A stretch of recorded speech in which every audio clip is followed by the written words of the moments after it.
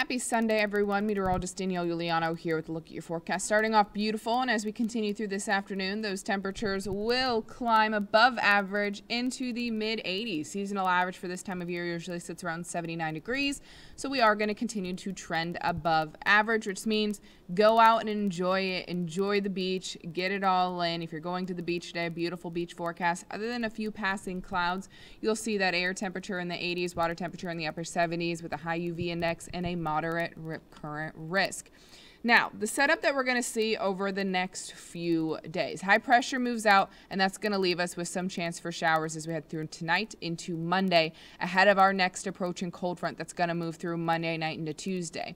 We'll dry things out Tuesday, a majority of Wednesday, but then we're going to be tracking that next approaching cold front that's going to sweep through Wednesday night into Thursday, and that's going to bring us a chance for some isolated showers and storms and even some stronger storms possible Thursday morning into the afternoon as that front pushes through. Good news, after that front moves on through, we cool things off and we start to see things dry out. So rain chances Sunday night to Monday, then Wednesday to Thursday, and then we dry things out as we head into next weekend. And look at this roller coaster of temperatures. Monday and Tuesday, those temperatures staying with us in the upper 80s, low 80s by Wednesday and Thursday, and then dropping into the low 70s as we head into next weekend. Again, I'm meteorologist Danielle Juliano. Have a good Sunday.